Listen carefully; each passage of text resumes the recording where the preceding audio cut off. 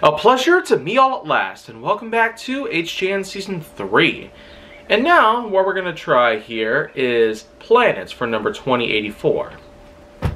Celestial bodies. Giant things that could in fact be considered terrestrial or gas related.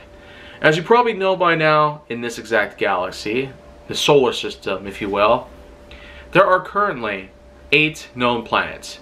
4 terrestrial, 4 gas giants, plus a dwarf planet and the sun.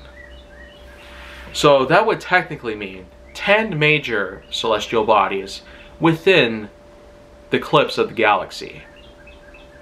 And if you really want to go in further, there's all the talks about various other things that happened, various other galaxies that may potentially exist within this universe. And even with these so-called theories on multiverses, a multiverse? I mean, that seems a bit far-fetched if you ask me. But no matter what it is, I'm sure some people will look into certain things.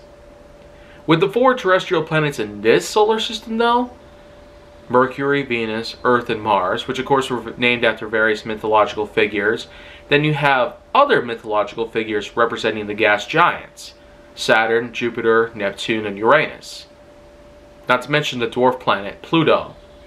And as for the sun, well, he's just called the Sun. Not necessarily in reference to any known mythological figure by any means.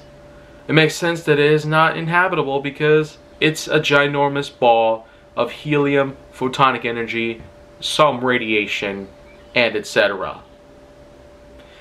But hey, we got plenty of planets to explore, and possibly certain ways to inhabit them. And with that in mind, I guess we're good here. Until next time on HGN.